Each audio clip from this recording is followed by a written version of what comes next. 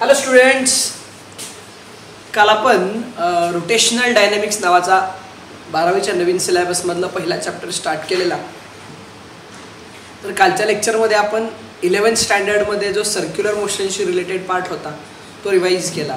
काल आपण बघितलं सर्क्युलर मोशन कशाला म्हणायचं, सर्क्युलर मोशनचे कॅरेक्टरिस्टिक्स बघितले, सर्क्युलर मोशनचे कायनेमॅटिक्स बघितले, सर्क्युलर मोशनचा एक प्रकार बघितला ज्याला आपण UCM असं नाव दिलं.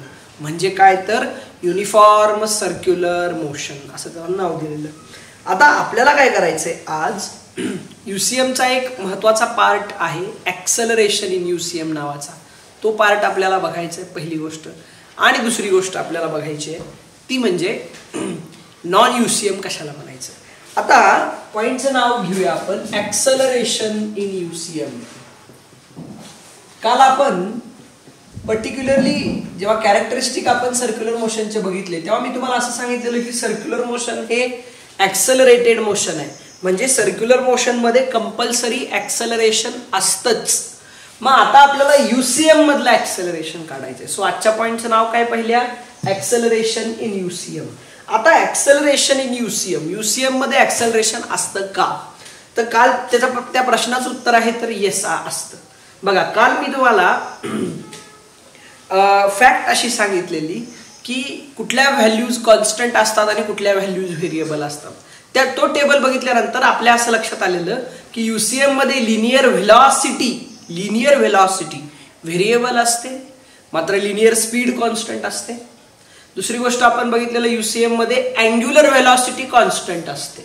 ओके, ओमेगाची व्हॅल्यू कॉन्स्टंट असते. मग आपण काय करूया, आता ॲक्सेलरेशन इन UCM काढूया. आता आपल्याला एक गोष्ट माहिती आहे, UCM मध्ये लिनियर व्हेलॉसिटी ही कशी आहे, व्हेरिएबल. आता लिनियर व्हेलॉसिटी व्हेरिएबल आहे याचा अर्थ काय होतो, लिनियर व्हेलॉसिटी व्हेरिएबल आहे याचा अर्थ लिनियर व्हेलॉसिटीची व्हॅल्यू कंटिन्युअसली काय होणार आहे, चेंज होणार. का चेंज होणार, कारण आपण असं बघितलंय की लिनियर व्हेलॉसिटी कशी असते, टँजेन्शियली डायरेक्टेड असते. आणि टँजेन्शियली डायरेक्टेड असल्यामुळे प्रत्येक पॉइंटला त्याची मॅग्निट्यूड काय होणार, चेंज होणार. आणि लिनियर व्हेलॉसिटी व्हेरिएबल असल्यामुळं जो पार्टिकल सर्क्युलर मोशन परफॉर्म करतोय, बघा हा पार्टिकल असेल, या पार्टिकल सर्क्युलर मोशन परफॉर्म करणाऱ्या पार्टिकलची व्हेलॉसिटी जी असणार आहे ही अशी असणार, बरोबर. मग मी काय केलंय, आता ही व्हेलॉसिटी व्हेरिएबल आहे म्हणजे याच्यामध्ये काय असणार, ॲक्सेलरेशन. आता याच्यामधलं जे ॲक्सेलरेशन असतं, acceleration in circular motion, acceleration in circular motion ए आहे. ए या ॲक्सेलरेशनला दोन कंपोनेंट्स मध्ये रिझॉल्व्ह केलं. बघा, ॲक्सेलरेशन का आहे, कारण लिनियर व्हेलॉसिटी कशी आहे, व्हेरिएबल आहे. लिनियर व्हेलॉसिटी व्हेरिएबल असेल तर ॲक्सेलरेशन कुठलं असणार, व्हेरिएबल लिनियर असणार, बरोबर. मग बघा इकडे ॲक्सेलरेशन जे आहे त्याला दोन कंपोनेंट्स मध्ये रिझॉल्व्ह केलं. एक कंपोनेंट घेतला टँजेन्शियल ॲक्सेलरेशन आणि दुसरा कंपोनेंट घेतला रॅडियल ॲक्सेलरेशन. सो काय सांगायचं बघा, ॲक्सेलरेशन इन UCM ला किती पार्ट्स मध्ये डिवाइड केलं आपण, दोन कंपोनेंट्स मध्ये रिझॉल्व्ह केलं. बघा, एक कंपोनेंट घेतला अलॉंग टँजेंट, असा घेतला टँजेंटच्या AT, त्याला म्हटलं टँजेन्शियल ॲक्सेलरेशन. आणि दुसरा कंपोनेंट घेतला अलॉंग रेडियस, त्याला म्हटलं AR म्हणजे रॅडियल ॲक्सेलरेशन. ओके, मग आता बघा ॲक्सेलरेशनचे कंपोनेंट किती आले, दोन. कुठले कुठले, टँजेन्शियल ॲक्सेलरेशन AT आणि रॅडियल ॲक्सेलरेशन AR. पैकी हा जो टँजेन्शियल ॲक्सेलरेशन असतं त्या टँजेन्शियल ॲक्सेलरेशनचा फॉर्म्युला असतो AT = R × अल्फा. हे कुठं आलं ते इन डिटेल आपल्याला नंतर बघायचंच आहे. पण AT = काय असतं, A tangential = R × alpha. R म्हणजे काय, रेडियस वेक्टर, अल्फा म्हणजे अँग्युलर ॲक्सेलरेशन. पण UCM मध्ये अँग्युलर व्हेलॉसिटी कशी आहे, काल मी सांगितलेलं UCM मध्ये अँग्युलर व्हेलॉसिटी कशी असणार, तर कॉन्स्टंट. मग UCM मध्ये जर अँग्युलर व्हेलॉसिटी कॉन्स्टंट असेल तर अँग्युलर ॲक्सेलरेशन अल्फा किती असेल, 0 असणार, बरोबर. कारण आपल्याकडे ॲक्सेलरेशनचा फॉर्म्युला काय असतो, change in velocity upon time. मग अँग्युलर ॲक्सेलरेशन = काय येणार, change in angular velocity upon time. मग व्हेलॉसिटी कॉन्स्टंट असेल तर चेंज इन अँग्युलर व्हेलॉसिटी किती असणार, 0. 0 डिवायडेड बाय एनिथिंग 0. म्हणजे याचा अर्थ असा होतो, इथं जर मी व्हॅल्यू पुट केली टी, तर r into 0 is equal to at is equal to किती आलं 0. याचा अर्थ असा होतो in UCM tangential acceleration is 0. UCM मध्ये टँजेन्शियल ऍक्सेलरेशन कसं आहे 0 आहे. म्हणजे याचा अर्थ असा होतो UCM मध्ये टँजेन्शियल ऍक्सेलरेशन 0 असेल तर UCM मध्ये एकच ऍक्सेलरेशन असतं, ते कुठलं रॅडियल ऍक्सेलरेशन. याला रॅडियल ऍक्सेलरेशन का म्हटलंय, कारण हे ऍक्सेलरेशन कशाच्या अलॉंग आहे तर रेडियसच्या अलॉंग आहे.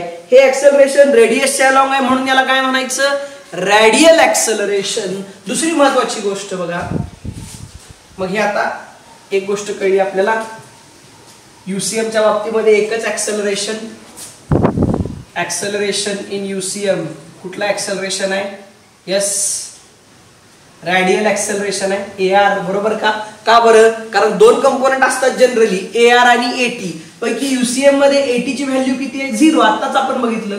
मग AT 0 असेल तर UCM मध्ये फक्त एकच ऍक्सेलरेशन असणार, कुठलं रॅडियल ऍक्सेलरेशन. त्या रॅडियल ऍक्सेलरेशनचं इक्वेशन 11th स्टँडर्ड मध्ये आपण डिराइव्ह पण केलेलं, AR is equal to minus omega square R. हा एक फॉर्म्युला होता.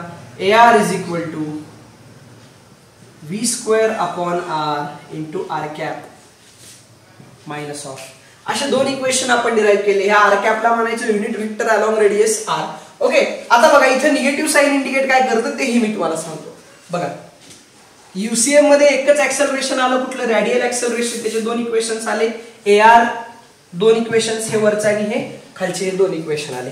आता या रॅडियल ऍक्सेलरेशन बद्दल अजून एक महत्वाची फॅक्ट तुम्हाला सांगतो. फॅक्ट अशी आहे, रॅडियल ऍक्सेलरेशन हे रेडियसच्या अलॉंग आहे आणि कुणीकडे डायरेक्टेड आहे सेंटरकडे डायरेक्टेड आहे.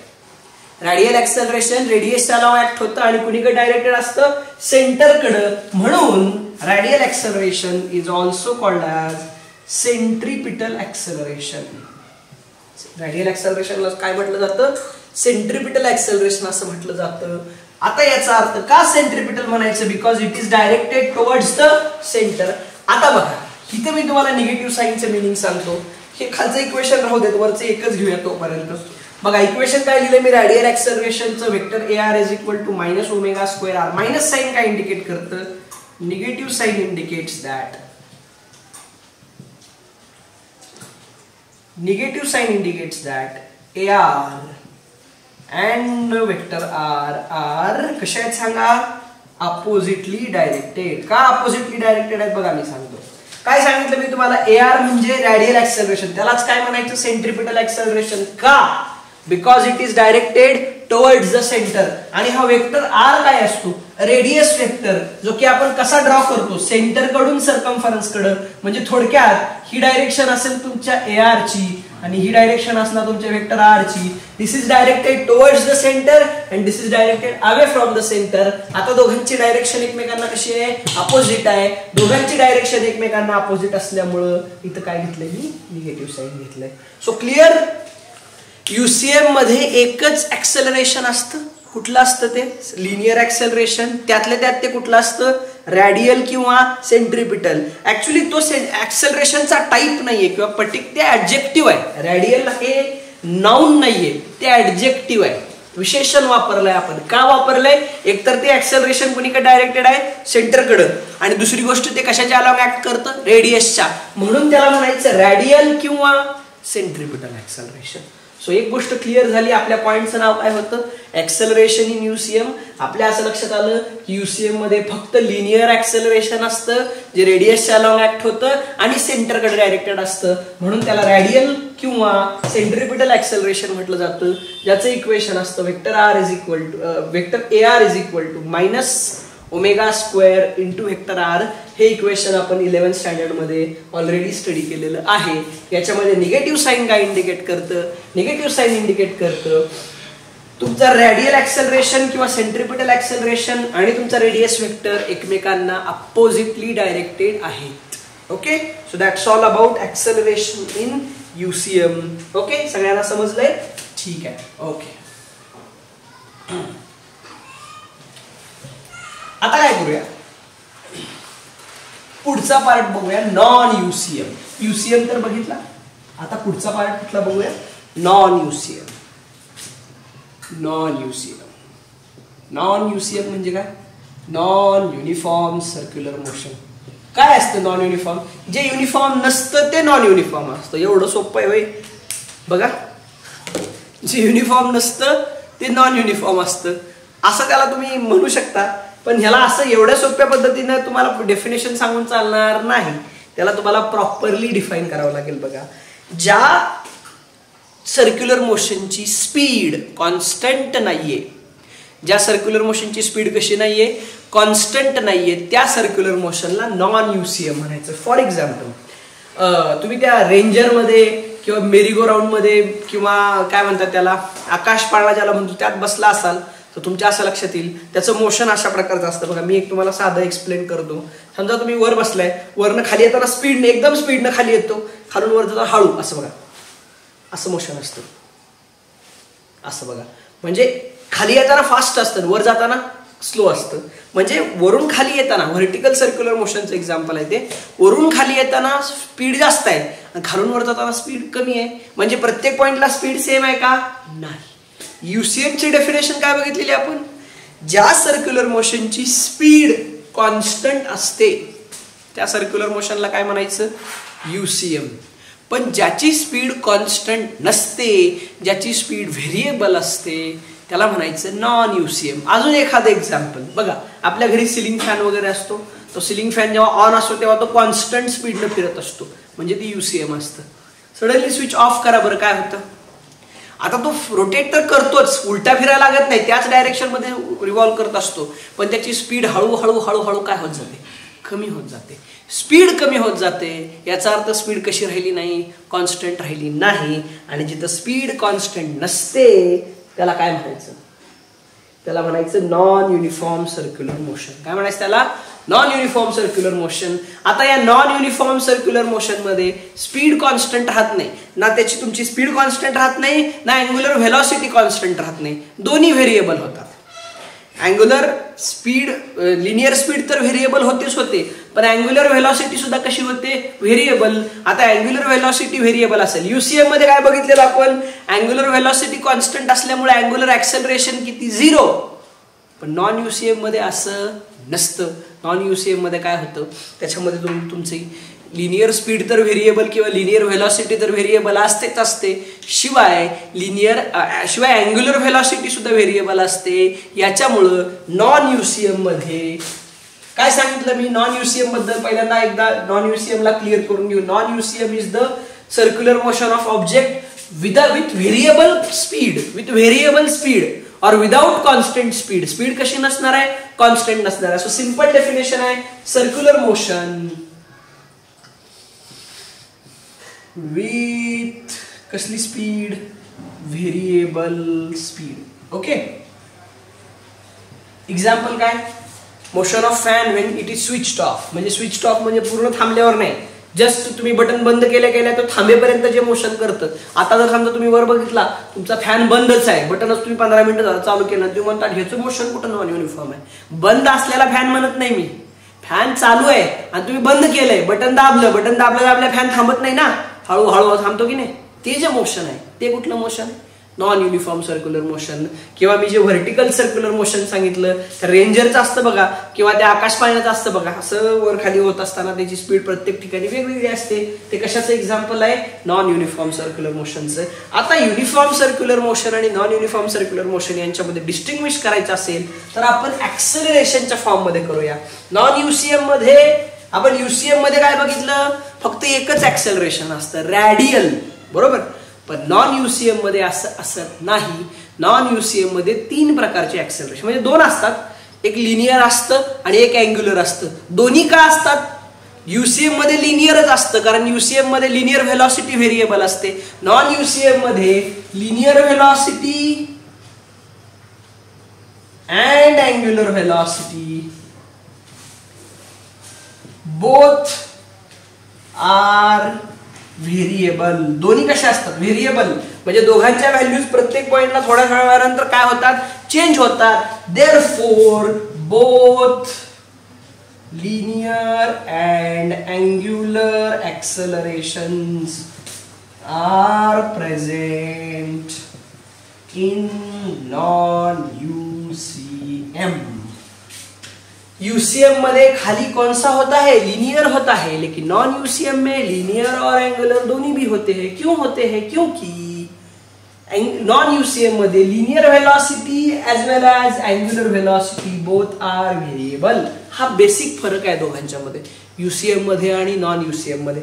मग आता जर समजा दोन्ही वेलोसिटीज व्हेरिएबल असतील तर त्याच्यामध्ये दोन्ही एक्सेलरेशन असणार, एक लिनियर आणि दुसरा अँग्युलर। ओके, तसे दोन म्हणतोय आपण, पण बेसिकली तीन असतात, कारण आपण लिनियरला किती कंपोनेंट्स मध्ये रिझॉल्व्ह केलं? दोन, रॅडियल आणि टँजेन्शियल। म्हणजे थोडक्यात असं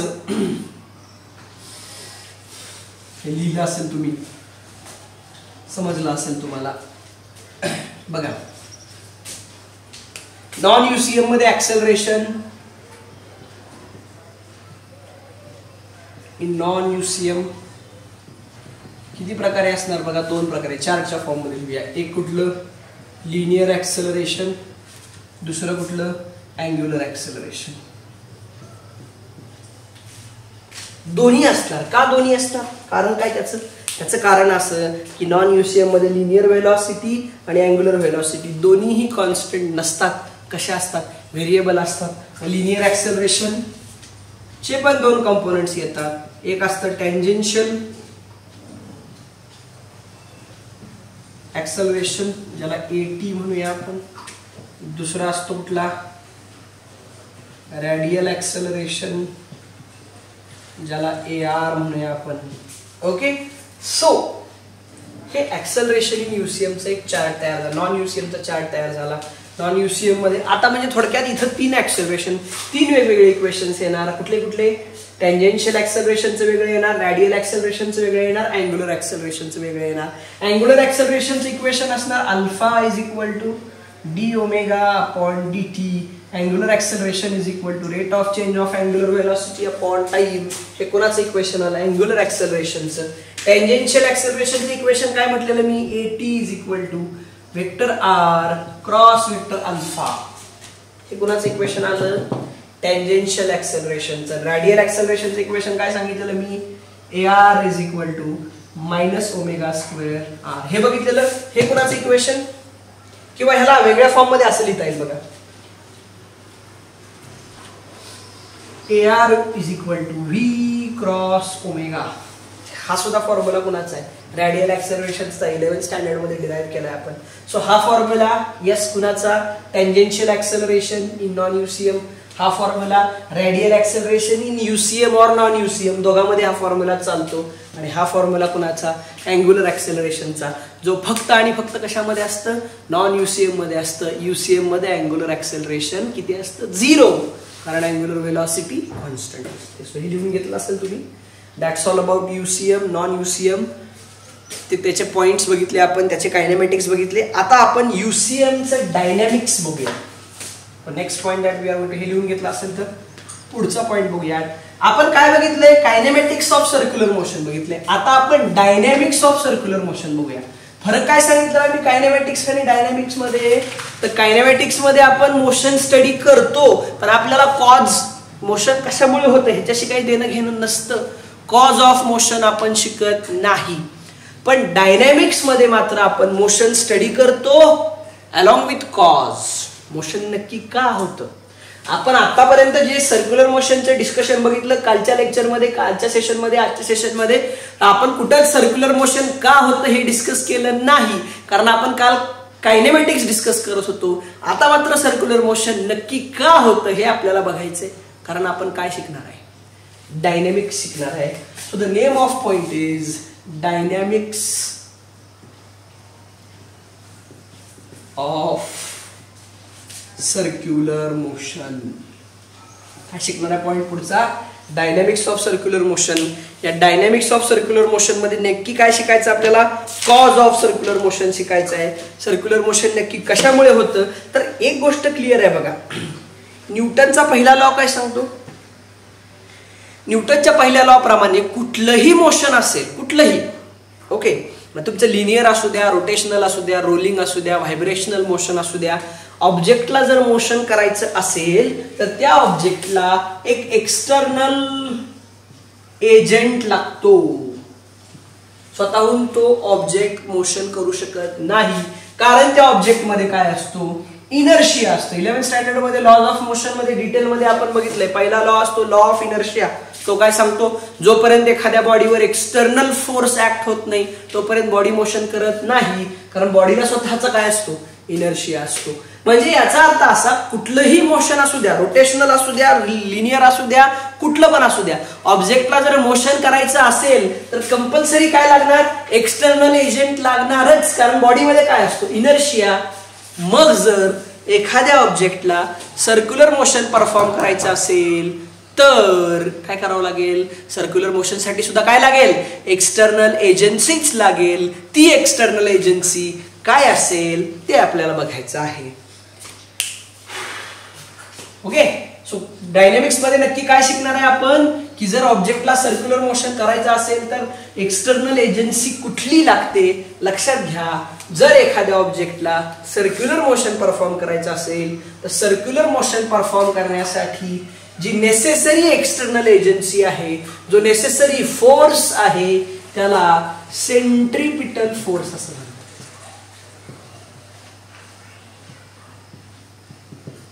काय म्हणतात, सेंट्रिपिटल फोर्स. हा सेंट्रिपिटल फोर्स काय असतो, हा सेंटर सिकिंग फोर्स आहे. सेंटर सिकिंग फोर्स म्हणजे हा कुणीकडे डायरेक्टेड आहे, सेंटरकडे डायरेक्टेड आहे, आणि कंपल्सरी हा लागतोच.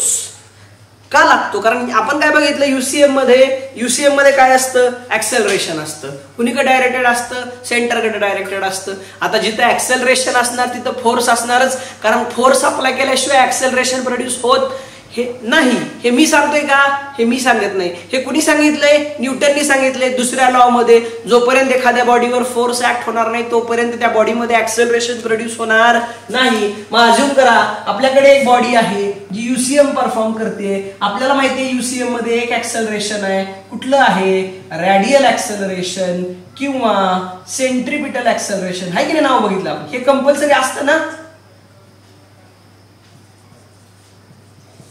हे दोन ऍक्सेलरेशन किंवा हे ऍक्सेलरेशन कंपल्सरी असतंच. मग जर समजा न्यूटनचा दुसरा लॉ असं सांगत असेल, एखाद्या बॉडीमध्ये ऍक्सेलरेशन तेव्हाच प्रोड्यूस होईल जेव्हा त्या बॉडीवर काय ऍक्ट होत असणार आहे, फोर्स ऍक्ट होत असणार आहे. आणि युसीएम मध्ये जर ऑलरेडी रॅडियल किंवा सेंट्रिपिटल ऍक्सेलरेशन असेल तर त्या डायरेक्शन मध्ये काय असला पाहिजे, फोर्स पण असला पाहिजे. त्या डायरेक्शन मध्ये ऍक्ट होणारा फोर्स ज्याच्यामुळे हे ऍक्सेलरेशन प्रोड्यूस होतं त्याला म्हणायचं centripetal force. What is centripetal force? It is centre seeking force which is responsible for centripetal acceleration.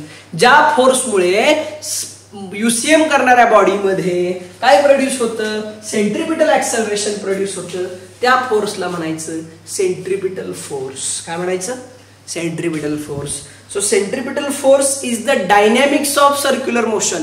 जर एखाद्या बॉडीमध्ये सर्क्युलर मोशन व्हायचं असेल तर त्यासाठी लागणारा जो कॉज आहे, त्यासाठी जो लागणारा एक्सटर्नल एजंट आहे, तो एक्सटर्नल एजंट कोण आहे, सेंट्रिपिटल फोर्स. ज्याच्यामुळे बॉडी काय करते, सर्क्युलर मोशन परफॉर्म करते. जर सर्क्युलर सेंट्रिपिटल फोर्स नसेल तर बॉडी सर्क्युलर मोशन परफॉर्मच करणार नाही. इथून पुढे लक्षात ठेवायचं, सर्क्युलर मोशन म्हटलं की आपल्या डोक्यात दुसरा शब्द आला पाहिजे, सेंट्रिपिटल फोर्स. जिथं जिथं सर्क्युलर मोशन असणार तिथं तिथं सेंट्रिपिटल फोर्स असणारच, कारण सेंट्रिपिटल फोर्स शिवाय बॉडी सर्क्युलर मोशन करूच शकणार नाही. ओके, सो सेंट्रिपिटल फोर्स बघूया, त्याची डेफिनेशन बघूया. डेफिनेशन अशी आहे, centripetal force is necessary force.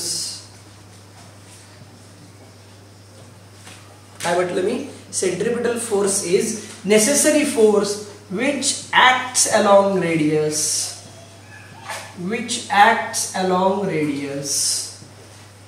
and directed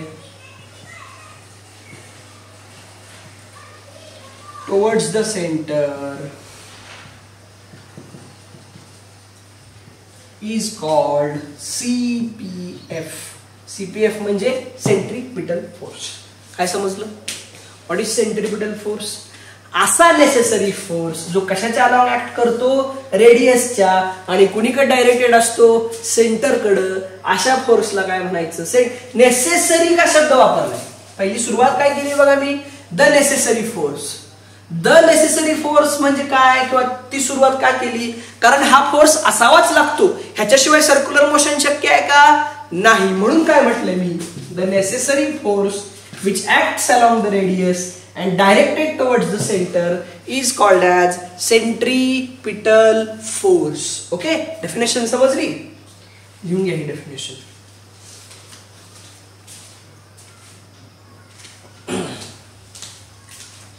okay, so definition तुम्ही लिहिली. आता मी तुम्हाला सेंट्रिपिटल फोर्स बद्दल एक फॅक्ट सांगतो. सेंट्रिपिटल फोर्स हा फोर्सचा टाईप नाहीये किंवा हे फोर्सचं नाऊन नाहीये. सेंट्रिपिटल फोर्स कोण आहे माहिती का, असा कुठलाही फोर्स, मग तो ग्रॅव्हिटेशनल असू द्या, तो इलेक्ट्रोमॅग्नेटिक असू द्या, तो न्यूक्लिअर असू द्या, तो कुठला पण फोर्स असू द्या, टेन्शन इन द स्ट्रिंग असू द्या, तो जर सेंटरकडे डायरेक्टेड असेल, असा कुठलाही फोर्स जो सेंटरकडे डायरेक्टेड आहे त्याला सेंट्रिपिटल फोर्स म्हणायचं. फॉर एक्झाम्पल बघा, आपण बघितलं मून हा अर्थचा कोण आहे, नॅचरल सॅटेलाइट आहे. मून अर्थ भोवती कशात फिरतो, सर्क्युलर ऑर्बिट मध्ये. म्हणजे काय परफॉर्म करतो, सर्क्युलर मोशन परफॉर्म करतो. मी काय सांगितलंय, सर्क्युलर मोशन परफॉर्म करायचं असेल तर कंपल्सरी काय पाहिजे, सेंट्रिपिटल फोर्स पाहिजेच. मग जर मून अर्थ भोवती रिव्हॉल्व करतोय सर्क्युलर ऑर्बिट मध्ये, याचा अर्थ मून आणि अर्थ मध्ये काय असला पाहिजे, सेंट्रिपिटल फोर्स असला पाहिजे. बरोबर आहे की नाही. तो कुठला आहे माहितीये का, तो कुठला फोर्स आहे माहितीये, अर्थ आणि मून यांच्यामध्ये जो ग्रॅव्हिटेशनल फोर्स ऑफ अट्रॅक्शन असतो बघा. समजा इथं जर अर्थ असेल, अशी आपली अर्थ, आणि इथं जर मून असेल हा, तर ह्या दोघांच्या मध्ये काय असणार, ग्रॅव्हिटेशनल फोर्स ऑफ अट्रॅक्शन असेल की नाही. किती असतो, F=G capital M small m upon r². हे न्यूटनच्या दुसऱ्या लॉ प्रमाणे बघितलं की नाही. हा जो ग्रॅव्हिटेशनल फोर्स आहे हा कुणीकडे डायरेक्टेड आहे, सेंटरकडे डायरेक्टेड आहे. हा काय प्रोव्हाइड करेल, centripetal force. So clear, centripetal force हा पर्टिक्युलर फोर्सचा टाईप नाहीये. सेंट्रिपिटल फोर्स हे ऍडजेक्टिव्ह आहे. ऍडजेक्टिव्ह म्हणजे असा आपण हे कुणासाठी वापरणार, कुठल्याही फोर्ससाठी वापरणार जो कुणीकडे डायरेक्टेड असणं गरजेचं आहे, सेंटरकडे डायरेक्टेड असणं गरजेचं आहे. So any force that directed around the centre can be called as centripetal force. असा कुठलाही फोर्स जो फोर्स कुणीकडे डायरेक्टेड असतो, सेंटरकडे, त्या फोर्सला काय म्हटलं जातं, सेंट्रिपिटल फोर्स. सो डेफिनेशन लिहिली का, the necessary force which acts along the radius and directed towards the centre of the particle performing circular motion is called as centripetal force. आता सेंट्रिपिटल फोर्सचं मॅथमॅटिकल इक्वेशन लिहूया. मी एक object घेतला, जो object circular motion perform करतोय, UCM perform करतोय, त्या ऑब्जेक्टचे मास असेल m. मास किती असेल, m. मग त्याच्यामध्ये सेंट्रिपिटल ऍक्सेलरेशन असेल, बरोबर. UCM मध्ये सेंट्रिपिटल ऍक्सेलरेशन असतं ना. मग according to Newton second law, FCP centripetal force is equal to काय असेल, मास इनटू सेंट्रिपिटल काय ऍक्सेलरेशन असेल ना. न्यूटनच्या सेकंड लॉ प्रमाणे काय असतं, न्यूटनचा second law, force is equal to mass into acceleration. Therefore FCP म्हणजे काय, centripetal force is equal to m into ACP. बरोबर. FCP म्हणजे सेंट्रिपिटल फोर्स, ACP म्हणजे centripetal acceleration. Therefore FCP is equal to m into ACP ची value काय put केलेली आपण, अशी होती का, बरोबर. Therefore FCP is equal to काय आला बघा, minus of m omega square r. बरोबर. आता इथं पण काय आलंय बघा, निगेटिव्ह साईन. इथं आलेलं निगेटिव्ह साईन सुद्धा काय इंडिकेट करतं, हा सेंट्रिपिटल फोर्स आणि ही रेडियस वेक्टर कुणीकडे डायरेक्टेड आहे, अपोजिटली डायरेक्टेड आहे. Centripetal force is directed towards the centre. ही कोणाची डायरेक्शन आहे, CPF ची. ही डायरेक्शन कोणाची, रेडियस वेक्टरची. Centripetal force is directed from circumference to circle, whereas radius vector is directed from centre to circumference. Sorry, परत एकदा सांगतो. Centripetal force is directed from circumference to centre, whereas radius vector is directed from centre to circumference. दोघांची direction एकमेकांना कशी opposite आहे, म्हणून तुम्ही negative sine घेतलेलं आहे. क्लिअर सगळ्यांना. That's all about centripetal force. Centripetal फोर्सचे एक्झाम्पल सांगतो. हे मॅथमॅटिकल इक्वेशन आहे. एक्झाम्पल सांगतो. मून, मोशन ऑफ मून किंवा मोशन ऑफ सॅटेलाइट मध्ये सेंट्रिपिटल फोर्स कोण प्रोव्हाइड करतं, तर ग्रॅव्हिटेशनल फोर्स ऑफ अट्रॅक्शन. त्याच्यानंतर अजून एखादं example, electrons revolve around nucleus in circular orbit. माहिती आहे आपल्याला. मग ते इलेक्ट्रॉन सर्क्युलर ऑर्बिटमध्ये का रिव्हॉल्व करतात? तर नील बोर नावाची माणसानं थेरी सांगितली, आठवते का तुम्हाला? तर नील बोरने असं सांगितलेलं की इलेक्ट्रॉन सर्क्युलर ऑर्बिटमध्ये का फिरतात? कारण पॉझिटिव्हली चार्ज न्यूक्लियसमध्ये आणि निगेटिव्हली चार्ज इलेक्ट्रॉन्समध्ये जो इलेक्ट्रोस्टॅटिक फोर्स ऑफ अट्रॅक्शन असतो, तो इलेक्ट्रोस्टॅटिक फोर्स ऑफ अट्रॅक्शन काय प्रोव्हाइड करतो? Centripetal force. अजून एखादं एक्झाम्पल जर घेतलं, एक आपण दोरी घेतली, स्ट्रिंग, त्याला जर दगड बांधला आणि त्याला जर सर्क्युलर मोशनमध्ये फिरवलं तर दगड जो आहे तो सर्क्युलर मोशनमध्ये फिरतो. त्यासाठी लागणारा जो सेंट्रिपिटल फोर्स आहे तो कोण प्रोव्हाइड करतं? त्या दोरीमध्ये असणारे tension. So tension in the string असू देत, ग्रॅव्हिटेशनल फोर्स असू देत, इलेक्ट्रोस्टॅटिक फोर्स ऑफ अट्रॅक्शन असू देत, हे सगळे काय प्रोव्हाइड करतात? सेंट्रिपिटल फोर्स प्रोव्हाइड करतात. कारण ते कोणीकडे डायरेक्टेड असतात? तर सेंटरकडे डायरेक्टेड असतात. आलं लक्षामध्ये? समजलं? सो याच्यावरून जेवढे मी तुम्हाला एक्झाम्पल सांगितले, gravitational force, electromagnetic force, tension in the string, हे सगळे सेंट्रिपिटल फोर्सचे एक्झाम्पल्स आहेत. याच्यावरून असं क्लिअर होतं की centripetal force is nothing but real force. आठवते ना, आपण दोन प्रकारचे फोर्स बघितलेले, रिअल फोर्स आणि सुडो फोर्स. तर त्यापैकी सेंट्रिपिटल फोर्स हा कुठला फोर्स आहे? तर centripetal force is real force. Real force म्हणजे याचं ओरिजिन आपण प्रत्येक वेळेला आयडेंटिफाय करू शकतो. Okay, so that's all about cause of dynamics of circular motion, किंवा ज्याला आपण सेंट्रिपिटल फोर्स असं म्हणतो, त्याच्याबद्दल डिस्कशन आपण केलंय. आता त्याच्याशी रिलेटेड तुमचे काही डाऊट्स असतील, कुणाला काही अडचणी असतील तर त्या तुम्ही मला नंतर विचारू शकता. ओके, आता याच्या पुढचा पार्ट असेल तो सेंट्रिफ्युगल फोर्सचा. कारण न्यूटनच्या तिसऱ्या लॉ प्रमाणे प्रत्येक ऍक्शनला इक्वल अँड अपोजिट काय मिळणार? रिॲक्शन मिळणार. मग सेंट्रिपिटल फोर्सला जर ऍक्शन कन्सिडर केली तर त्या सेंट्रिपिटल फोर्सला एक काय मिळणार? इक्वल अँड अपोजिट रिॲक्शन मिळणार. ती इक्वल अँड अपोजिट रिॲक्शन म्हणजे सेंट्रिफ्युगल फोर्स असतो, ज्याच्याबद्दल इन डिटेलमध्ये आपण पुढच्या सेशनमध्ये डिस्कशन करूया. ओके, ठीक आहे, आज थांबूया मग. ओके, जय हिंद, जय महाराष्ट्र.